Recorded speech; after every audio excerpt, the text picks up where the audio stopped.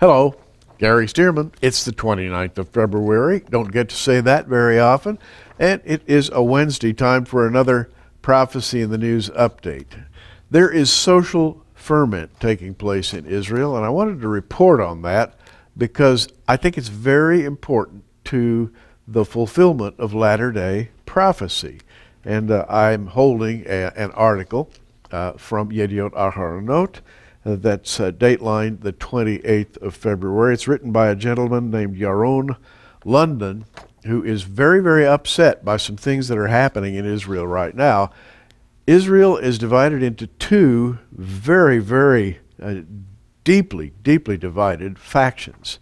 On the one side, you have the people who count their progeny all the way back to David Ben-Gurion, Golda Meir, the founders of modern Israel, who followed the collectivist social model, and they are strictly secular. On the other side, you have highly, deeply religious Jews. They're called the Haredim. There are about 1.3 million of them in Israel, and they are so religious that they operate under the terms of Mosaic law. In fact, they believe that they are the descendants of those who followed the law of Moses. They're the ones you see in the black suits and the black hats and praying at the wall 24/7, and they are very, very religious. Well, there is a deepening division between these two factions.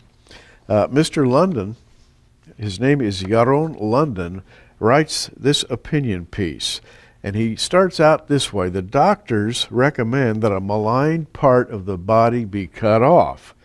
The frightened patient turns to a witch doctor who promises full recovery. Some would feel better because of the placebo effect, yet physiology would quickly defeat psychology. The witch doctor's medicine would prove to be worse than the illness. And that's his opening statement. Next paragraph: Israeli society is sick. The illness is Jewish fundamentalism.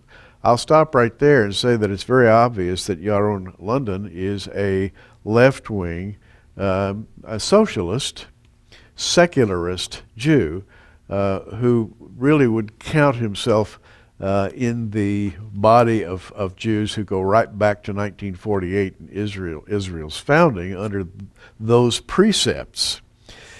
He thinks of the rising tide of Jewish fundamentalism as a sickness. And the sickness has to do with the Haredim. These would be ultra-Orthodox Jews, the ones who wear the black suits and the black hats and who are seen praying at the wall. They are strict legalists under the Mosaic law.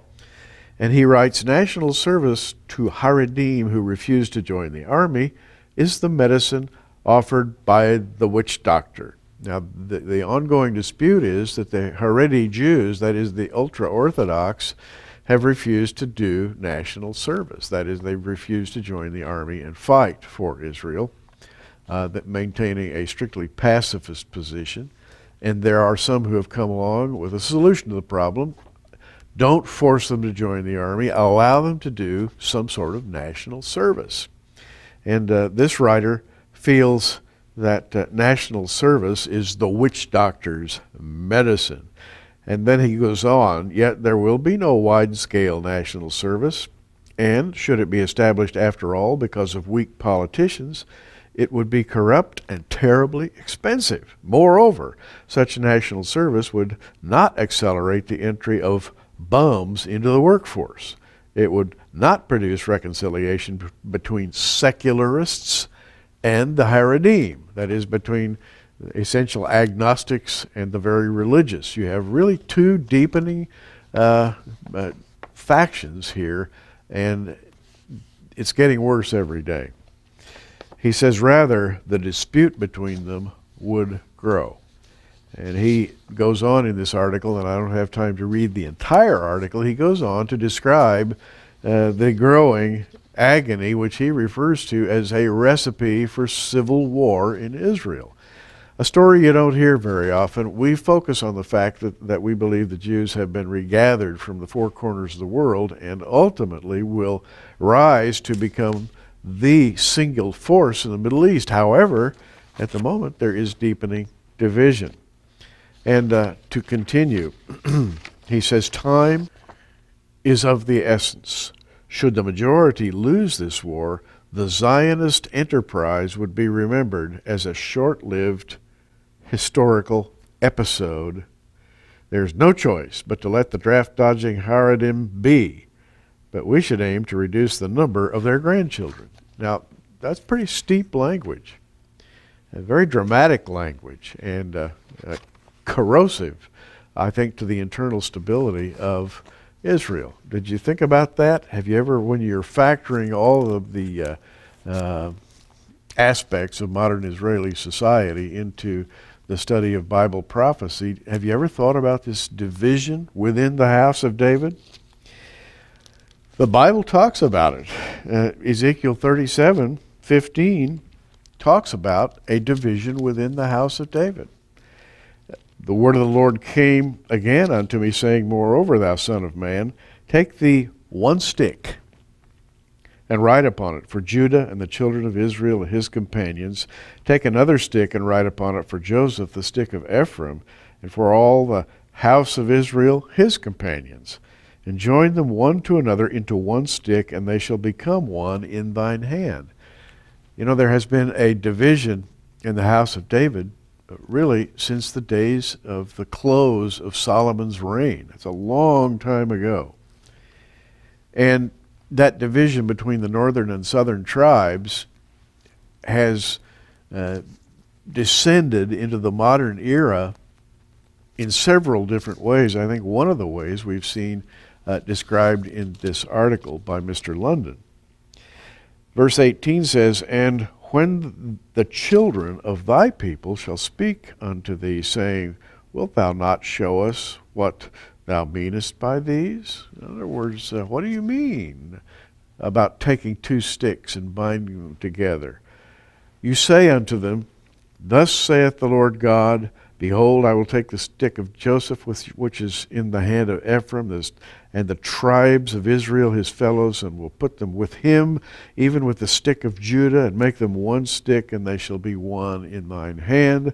And the sticks whereon thou writest shall be in thine hand before their eyes. Verse 22 says, And I will make them one nation in the land upon the mountains of Israel, and one king shall be a king to them all. So, one of the aspects of the regathering of the Jews to Israel is the aspect of unification. Israel is still a deeply divided nation, in spite of the fact that the various groups in Israel are decidedly opinionated. You know the old saying, 2 Jews, 3 opinions, and it's very much true. But there will come a day when they are united in one. And that prophecy is given in Ezekiel 37. In fact, Ezekiel 37 just precedes Ezekiel 38, describing the great war in the Middle East that is to take place one day soon. A fascinating story, and I thought you would be interested in hearing about the dispute between secularists in Israel and the Haredim, who are strict Torah-observant Jews. What's going to happen? How will it be resolved? Well, I'm not exactly sure, but the Bible says it will be resolved, and Israel will become one nation. They have to become one nation to stand up against their enemies. Time's drawing short, so keep looking up, everybody.